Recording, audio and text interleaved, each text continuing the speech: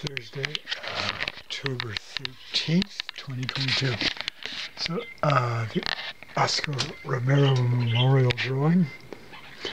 At upper left, I collaged on a 1973 drawing I did.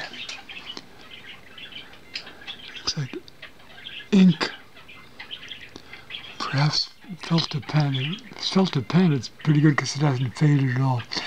And what looks like colored pencil. I don't remember what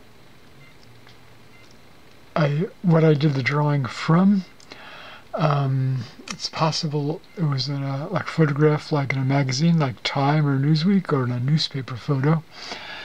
As I've made them dark-skinned, the two men, it's possible they were Hispanics, because Hispanics are all skin color ranges from fairest fair to black and all ranges in between.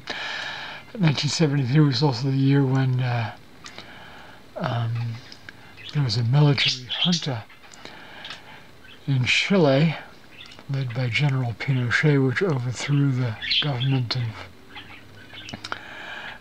President Allende, and thousands of people were rounded up, many murdered and imprisoned and so on. All right, that's this part here.